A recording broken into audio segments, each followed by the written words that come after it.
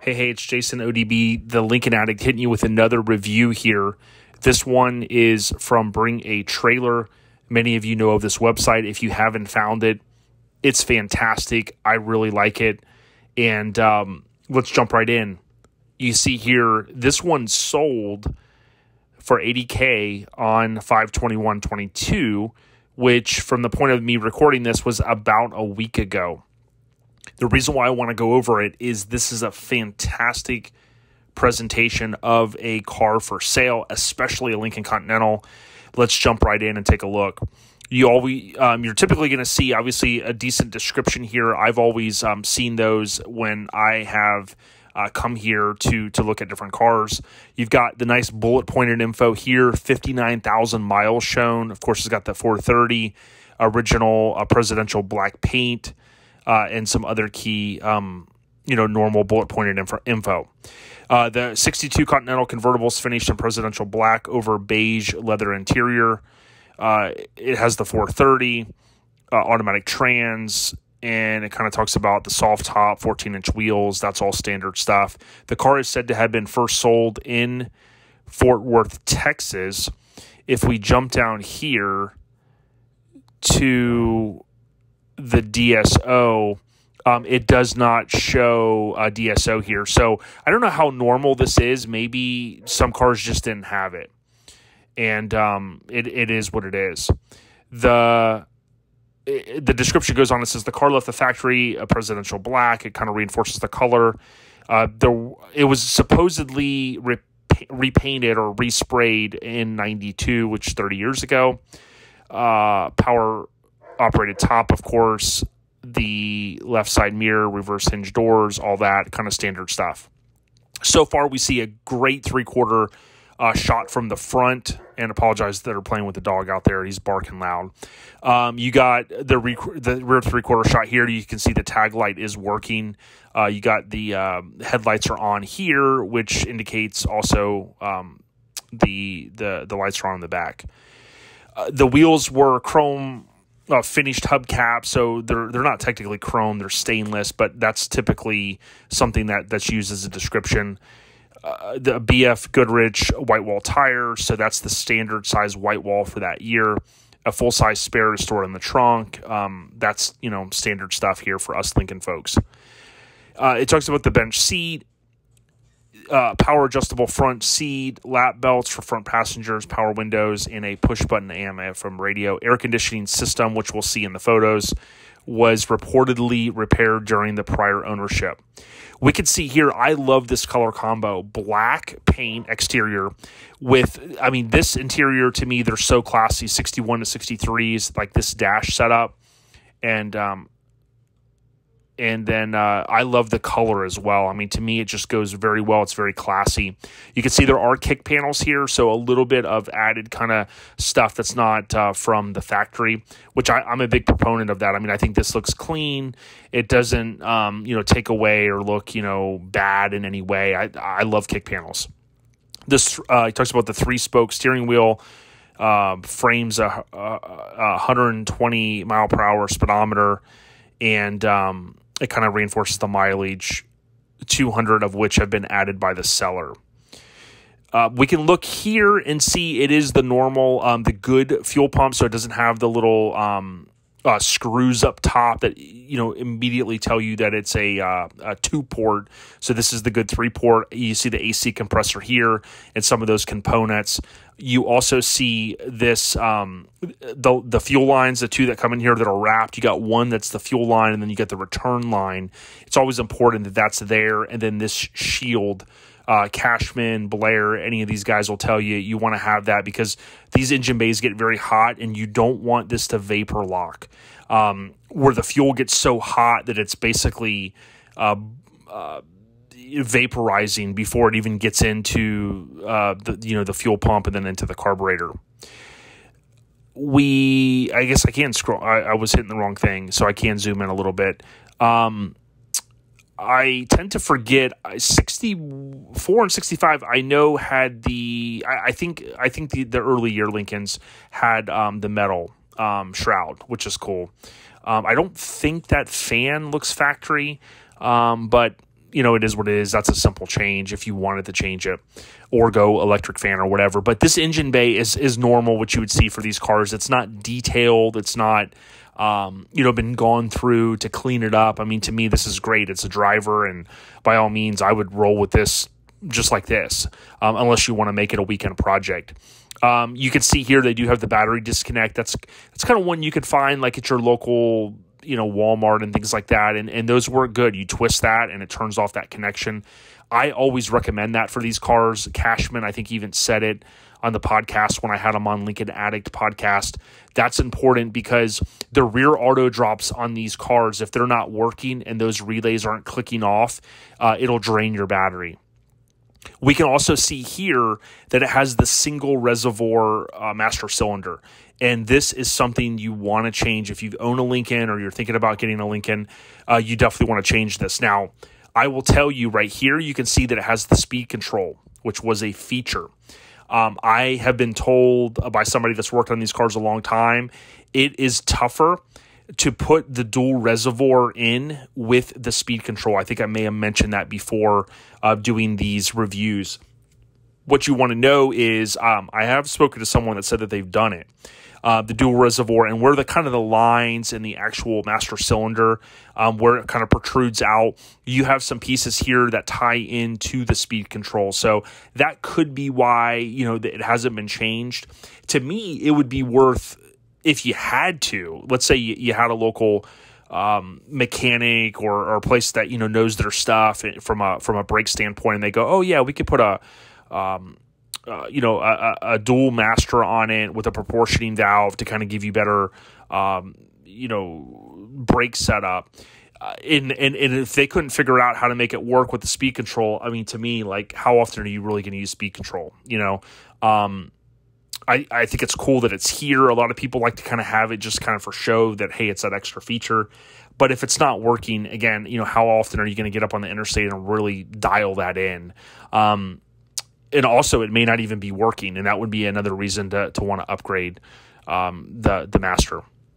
So here it talks about it's equipped with a 2-barrel carb, 300 horsepower, kind of just factory stuff. I do like that it has the underneath photo here. You can see this piece that I always talk about, making sure it doesn't have rust. It has the typical kind of undercoating, 60-year-old feel to it, right? It doesn't look like anybody's got underneath here and sprayed it with undercoating to hide anything. I mean, this is a true car, and they all generally look like this. The oil paint actually looks cleaner than most that I've seen, so not bad. And, of course, some paint's missing here. I mean, that's all little minor cosmetic stuff. Believe it or not, you look at a lot of this stuff before you buy the car. Then when you get it, you're so excited just to get in and drive it, and it works. A lot of this stuff most people never touch. Factory trans has reportedly been replaced with a Ford C6 3-speed automatic. Additional underside images are provided in the gallery. You can't see anything here. I mean, I don't know why anybody would change it from the trans they used in the early 60s to what they transitioned to in 66, which was the C6. But who knows? Maybe they couldn't find anything. They didn't know how to fix it. They put in whatever they could, but that seems a little odd. The serial number reveals the car was Wixom. Cashman and Blair have reinforced to me all of these cars were built at the Wixom plant, kind of the sister car to the Thunderbird. 430, we've seen that. Decoding the door tag reveals information we've already went through. Manufacturers, literature, handwritten ownership notes, service records are included. This is cool, man. This right here will reinforce to somebody that's got some money that, money is no object to them, and they're going to get it if it has these records and they can see that these cars were cared for. I love watching Dennis Collins' show on YouTube, Coffee Walk, and oftentimes, I mean, if you've watched it, he gets super excited with stuff like this. When was it last registered and things, and to me, like, I love seeing this stuff. It shows that someone really cared for it. What I want to do here is I'm going to turn this down. You've heard me talk about videos, like how important they are. Look what they did. They put a video here. By the way, it's not a private video, so you can click it, you can pull it up, and I'm not going to really play all the way through it. Well, at least That wasn't my intention. But, they show a cold start. They show the hood up, the top working. I mean, look, they're in this nice, beautiful facility. Kind of shows it's on a fly-by-night type of place. Top going down, windows going down, top coming up. Right, top working, windows. Then they transition with their little, they say driving. I mean, this sold me right here. I mean, look how nice the interior is. You get to see it outside, which oftentimes, you're seeing this stuff inside, so you don't get the light on everything. So you can see, I mean, this car, I mean, wow, look at the dash. I love the interior color. I mean, just really, really, really nice. You got the optical eye up here, which was also a feature. That's the headlamp dimmer. People sometimes give me a hard time for calling it the optical eye. I don't know if that's what it was called with Chevy or where I started calling it that, but they've got 2 links. It's the same video. That video right there to me is like, boom, from the information we've seen so far, I get to the point of the photo gallery and say, man, I've already seen enough to go, man, this is a nice car. Okay. Here, nothing to, really kind of hone in on. Bumpers look fantastic. You've got good, spacing and whatnot kind of through both of the bumpers. You can see everything's really nice. Beautiful kind of afternoon photos here with the sun going down. The wheel kind of turned a little bit to the right, so you got a chance to see kind of the hubcap in there, how nice the tires are. Looking at these tires, it's okay. One thing I'm not an expert at is looking at these tires and going, hey, are they bias ply? I think these are bias ply tires. You can get from like Coker and stuff. They'll make a bias ply tire, but they also make some that are radials that look like bias ply. If you have ever rode on bias ply tires, they're not the easiest to ride on, but people buy them because of the look. They want that vintage 60s or prior look. I'm a radial guy. Like, let's be safe, that type of thing. But if I bought this car and these tires were good, I mean, I'd rock it. Now, if I drove this car a lot and you kind of felt on the road that you just felt like it just wasn't like, which you're accustomed to, then by all means, definitely feel like you want to change the tires. But to me, as far as the look, the quality, the presentation of this car, again, I know you're probably thinking, well, hey, this one already sold. Why are you going back? Well, these are the things that we've already established. The presentation of your classified or listing or whatever you want to say, I mean, it's going to make or break it. And you've seen these cars. We've showed some that are struggling to sell for 20, 30 grand. This one obviously is a nice car, but we've seen the $100,000 car the other day on eBay. The person didn't have a good presentation. They had 3, 4, 5, 7 photos with their iPhone straight up and down in portrait mode. No, that wasn't a good presentation. This, fantastic. Okay, there's a lot of detailed photos. I don't want to spend a lot of time on each. The deck lid, you will see there's more detailed photos, and you're seeing some of this here. Absolutely, these are always a little challenging on these cars, but I'll tell you what, underneath the deck lid looks fantastic. Again, a lot of photos here. I'm going to kind of go through these a little quicker than I normally do because the car's already sold. I also love that it has the original interior, man. I so often see people that will redo the interior and not want to, if it's ratty, by all means, like with Robert, with the red car I bought, I've seen some photos of the way the interior, it had to be redone. But, you'll have people that'll get interior like this and go, I'm going to rip this out and put all new stuff. Man, this stuff to me is gold, and I know others that are kind of into the same thing. You can even see here on the top of the seats, like little marks and stuff, and to me, that's the character of this car. It's only original once. Now, you could argue and say, hey, it's been resprayed. Sure, it has, but I guarantee you get in this car, it starts right up. It's got the vintage feel, and it's a beautiful one. So looking in here, it's got obviously the splash shields, so that's good. And then you can look under here and see this is all standard stuff right here, or not standard, but you want to look to make sure this isn't all rusty, and it's not. I'm kind of looking at some of any of the dents and dings, and I mentioned the other day on 66 and 67 that these are pot metal. These are stainless in the earlier Lincolns, and there's less likely to see, a lot of damage and whatnot. I mean, these look, great. You can see the paint's not perfect. And again, let's say it was resprayed, like my blue car was at some point between the 70s, 80s, or in this case, they said the early 90s. It shows it's not perfect, but I almost like having a car that's not perfect because you can get in, you can drive it, you can enjoy it. Now, I'm going to hit escape for a minute and show this is a 62. Okay. So we've established that. The reason why I wanted to mention that is my understanding was this keyhole cover was a 61 option. And then I was told, rest in peace by Tim Nill and a few others, that it was only on early 62s. Now, based upon the VIN, they mentioned J, which I think they said September. I thought J was October. I could be wrong on that, but that means that it was produced later on in the year. So if anybody happens to know, like, did this go through all of 62, these little keyhole covers, or did they just run the parts until they were out? That's something I've been curious about. If you guys don't chime in, I'll get the answer for another video from my friend TC. Okay, so you can see here someone did take the time to kind of polish this, and you could do this on your car, and believe it or not, with some of the tips I've talked about with the quadruple zero steel wool and whatnot, you can really clean these pieces up. These in particular, I wouldn't, I don't know, I haven't tried the steel wool on these peak moldings, so I wouldn't recommend that until I try it unless you've done it. What I would tell you, though, is anything that I recommend or anybody else, always do it first on an inconspicuous area to make sure that you're happy with the result. You wouldn't want to just go, hey, Jason, the Lincoln Addict, told me to do this, and I immediately ran out and did it, and it messed my car up.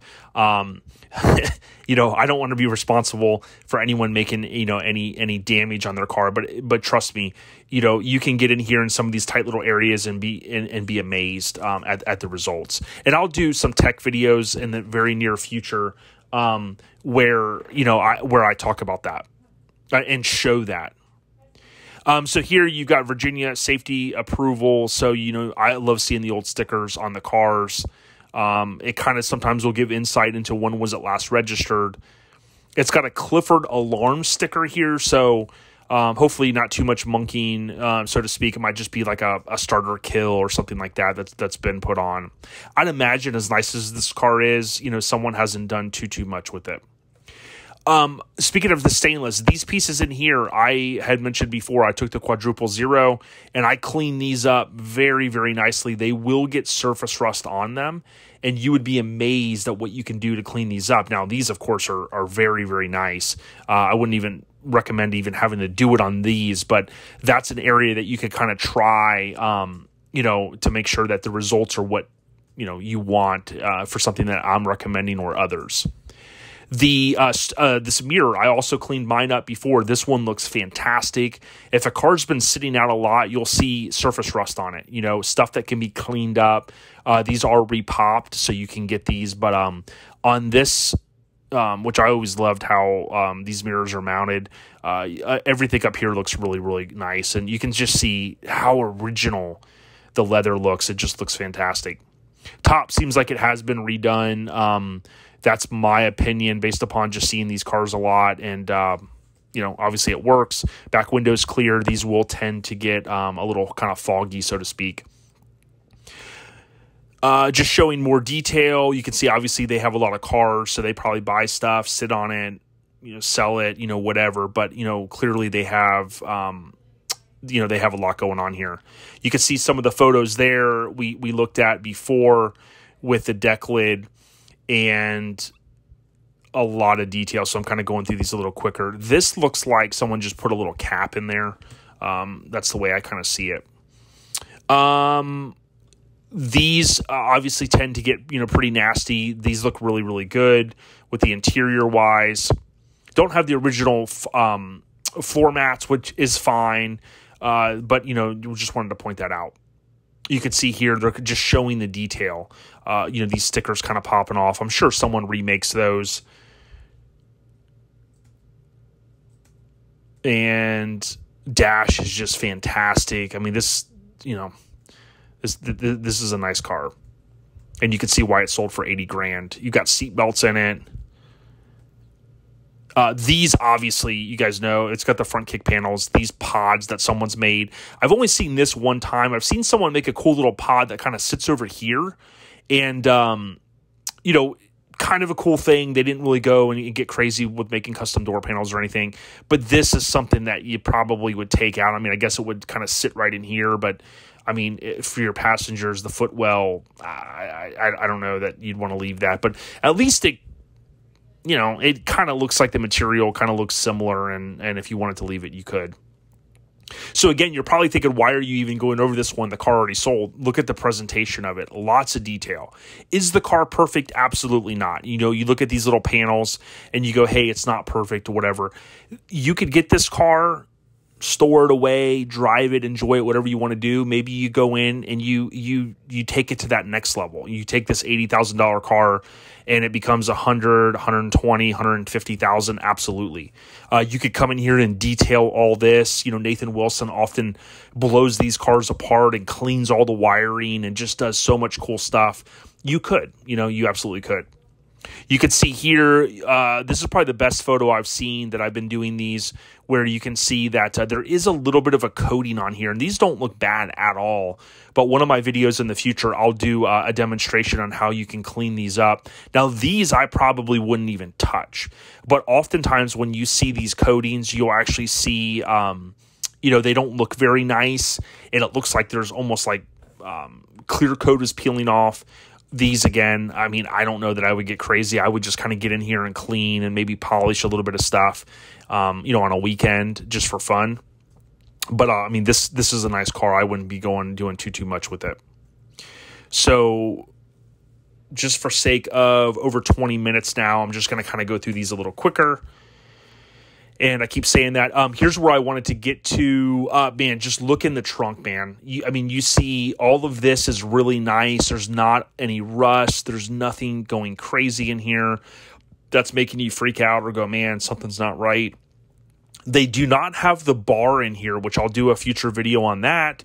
There's a bar that you can make or purchase from John Brewer. John Cashman was also a big proponent. He would install. There's for another video, but there is a reason why the bar from 61 to 65 should be installed between this or this. So you got the upper and the lower, and it would come all the way across to the same little, not rivet, but you know, the same indicator on this side. You'd have a bar that goes across, and I'll talk about in a future video why you would want that. So you can see here all original type, you know, stuff. This probably hasn't really been gone through.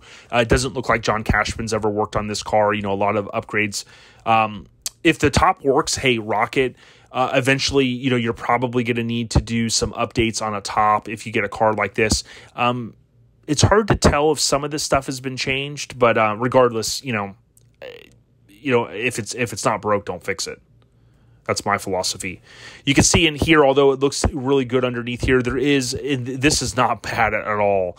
But you can see that this was probably resprayed at some point, and this car was kept in really, really nice condition.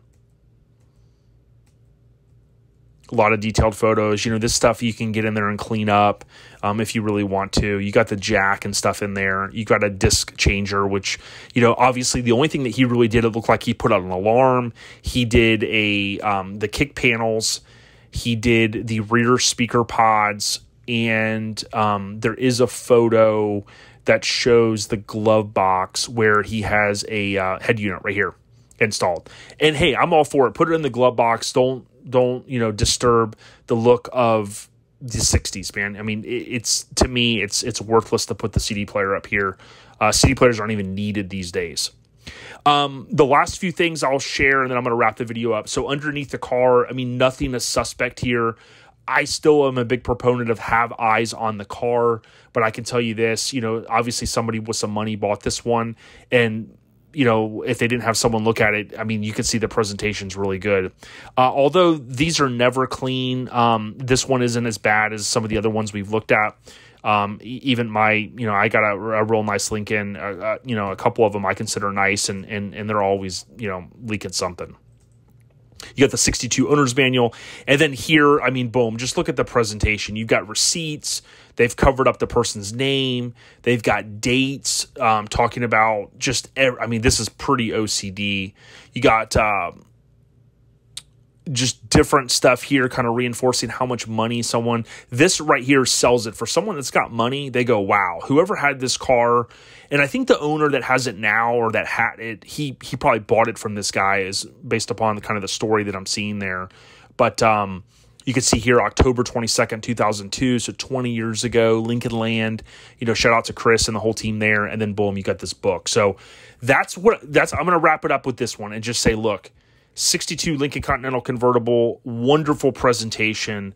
We've seen photos underneath. We've seen them under the hood. Tons of detail photos. A little bit of backstory here on it. And then I skipped over this earlier, but it was purchased by someone on eBay, it looks like, or on BAT, Bring a Trailer, in September 2021. So there you have it. Check out Lincoln Addict Podcast. However you find podcasts, you can always just Google Lincoln Addict, and it will land on the website. You can hit play. Podbean is who hosts my podcast. So by all means, you can always just download Podbean app on your iPhone or Android. Don't forget, iPhone has a pre-installed podcast app, which is titled Podcasts. You can go right into that purple icon and search Lincoln Addict and hit subscribe or follow. And boom, it's free. No cost. All right, take care. Have a safe weekend.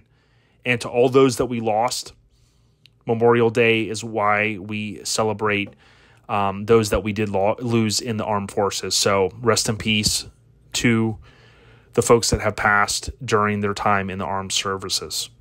ODB, the Lincoln Addict, we out of here.